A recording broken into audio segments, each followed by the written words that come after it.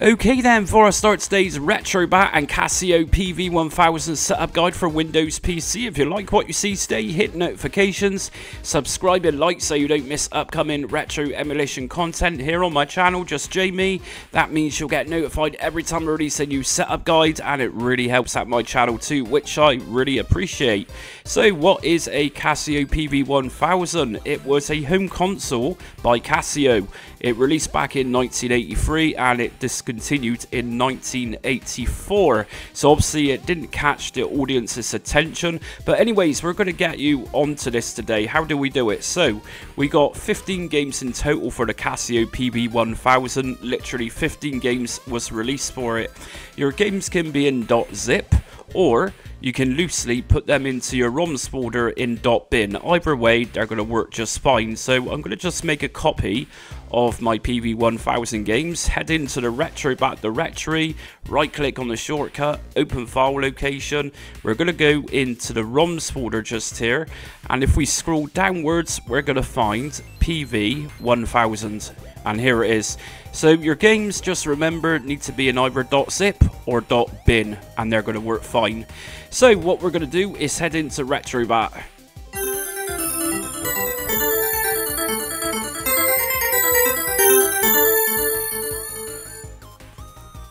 Okay, so we're inside Retrobat. Now, you're not going to find PV-1000. They're actually going to generate a folder within Retrobat known as mess. If we just go into mess, here's the games.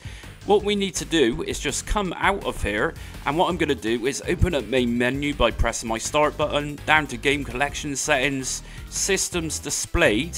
What I'm going to do is uncheck mess, just so it's not got the tick on there. If I press my B controller on my Xbox controller to come out, we should then see Casio PV-1000 appear, which looks a lot nicer, I think, than mess. So let's go ahead and scrape some artwork. I'm going to press my start button, go down to scraper settings. I'm going to just make sure all of these are how I want them to be, and also remember to sign in so you can use Screen Scraper for this. Systems included, I'm going to just make sure PV-1000 is selected, and then just simply go down to scrape now. Okie doke, so we're going to go to game settings, update game list, and yes. And here we go then. So we got a lovely set of artwork for these games I've got. So as you can see, the Casio PV-1000 are very typical games of its time, very arcade-like games. So for example, we got Cobra, which is a kid I used to play on my parents' Atari 2600. If I press my select button, view options, advanced system options, emulator, we got choice of Libretto RetroArch MAME as well as MAME 64. I'm going to leave this to auto, which is going to select the next option down, which is Libretto MAME. We got the usual things here such as shader set, but let's actually just open up one of these games. Let's go for Cobra.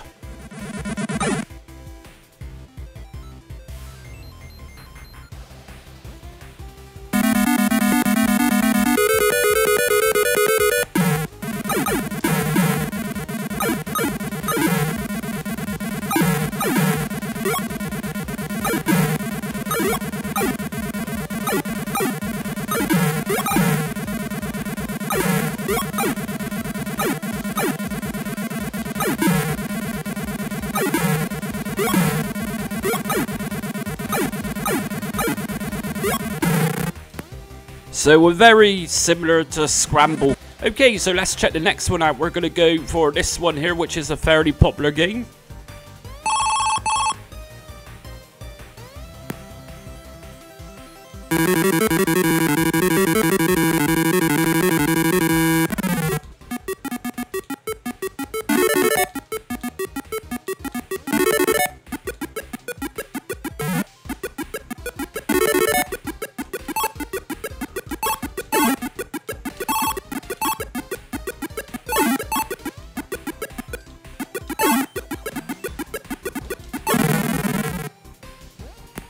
So yeah, not too good at that one. We've got Warp.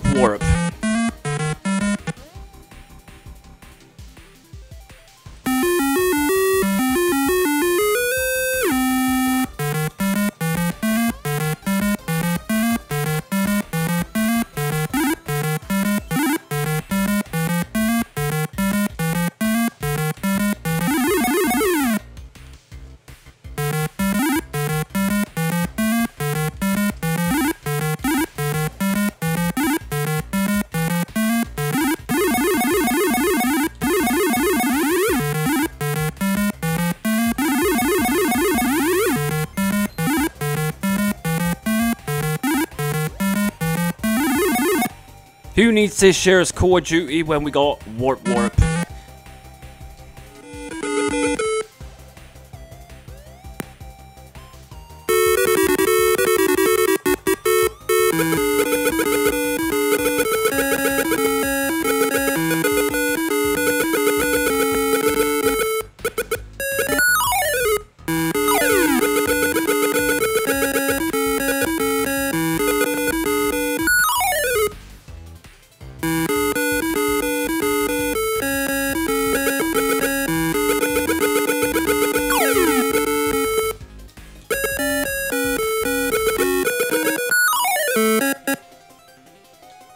We've got the awesome Dig Dug.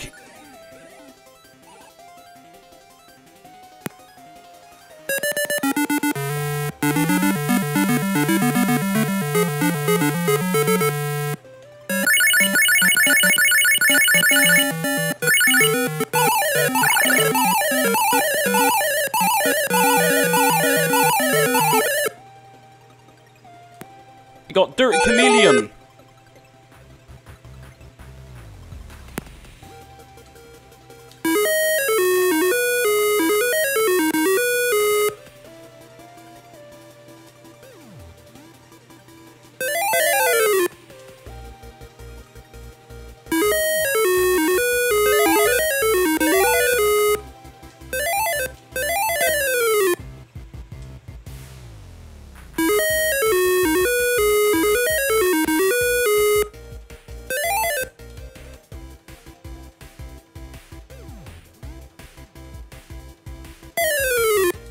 And we also got a standard Hong game just here, which I'm not going to bother with.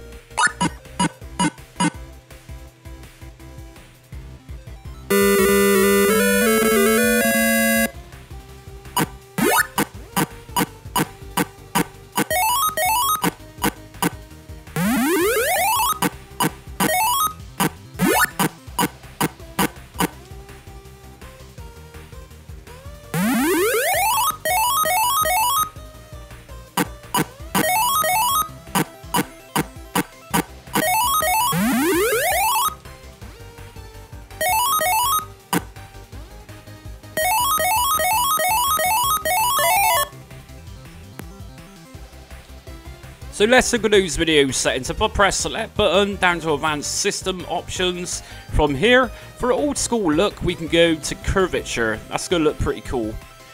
Decorations, I can put this to something like arcade 1980s if I wanted to. Let's check this out. So we're going to go for Naughty Boy this time.